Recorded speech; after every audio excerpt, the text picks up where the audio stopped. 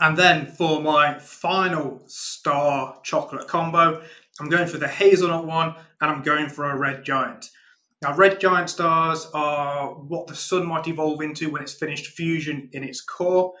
What happens there is you then kind of get a collapse of the core, it draws in more hydrogen to fuse, and then you get a fusion of hydrogen in a shell around that, which is actually a bigger volume than it was originally.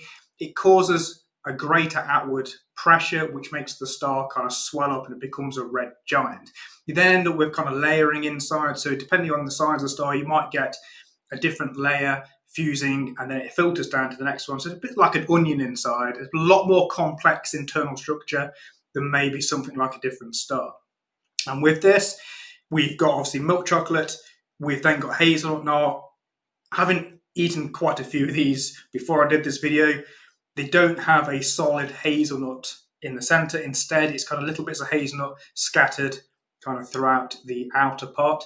So it's an extra flavor that adds complexity to the chocolate, which can kind of match the complexity of a red giant in its layering, the fact that it's puffed up. It's no longer fusing hydrogen in its core, it's doing it kind of a little bit further out. So that's kind of why I've gone for this.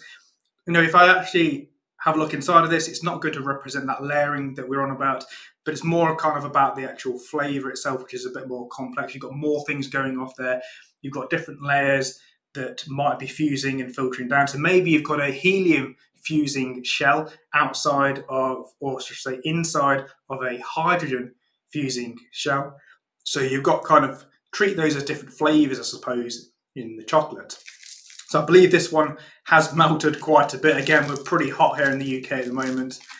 So we'll have a look, and from what I remember, it has got little bits of hazelnut inside. It hasn't got that big hazelnut inside, which I kind of like actually. So